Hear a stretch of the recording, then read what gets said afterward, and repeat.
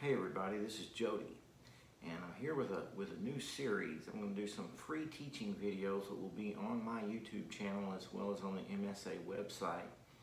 And I thought we'd kick it off with a concept video with some licks there. I don't know if you're like me, you get so tired of hearing yourself play the same little thing. I know I do. So this is a concept that may help break you out of some of your thinking of linear scales and things like that, and take you a little more to the outside. So this is the first in a series of videos I'm going to do, and I hope you can enjoy it and get something out of it. Okay, so we'll be in the key of D. So you know, one thing you can do is you can use the 5 augmented chord notes to help you out.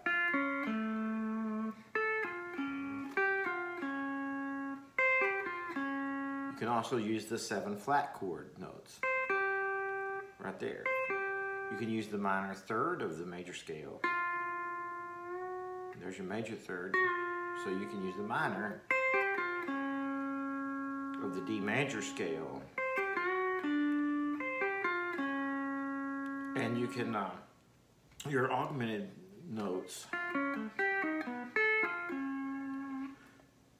it's kind of like the whole tone scale. It kind of repeats itself every 2 frets and every 4 frets.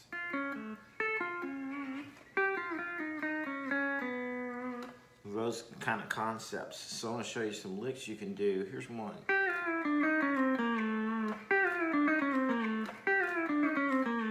Slow it is.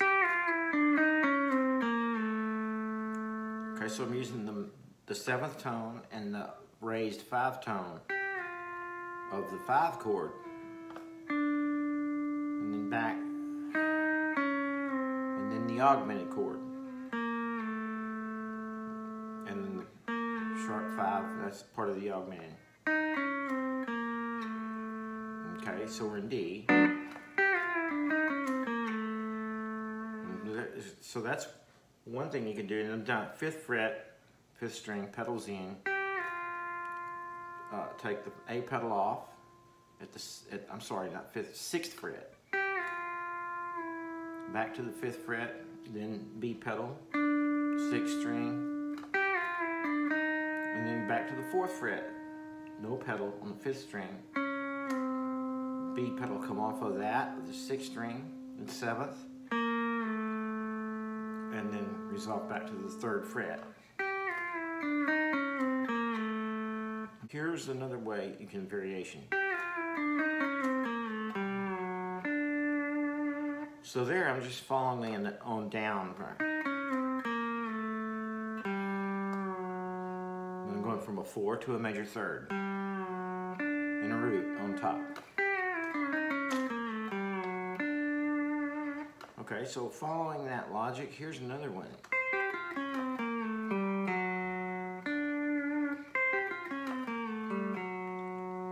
Okay, so that's using part of the 7th flat. So we're at the 8th fret, B pedal. We go 4, 5, 6, back up a fret, and we're going to hit 7th string here at the 7th fret. Move it down to the 6th fret, 8th string, 6th fret. Move it down to the 5th fret, then the 9th string, and then the 10th string with the pedal in. Or you could go. You could. If you want, but that's a far jump if you're playing. So I'm just showing you here, you can get the same notes closer in here.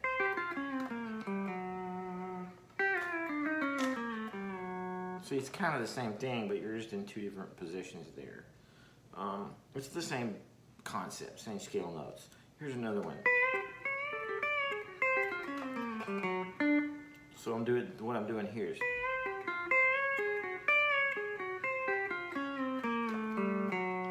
the last part of the lick is exactly the same that I already showed you.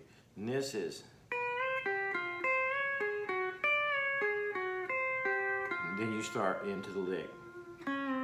Okay, so it's just B pedal in. You're at the 8th fret, 9th fret, then 10th fret, back to the same two notes. 4, then 5, 6. Just.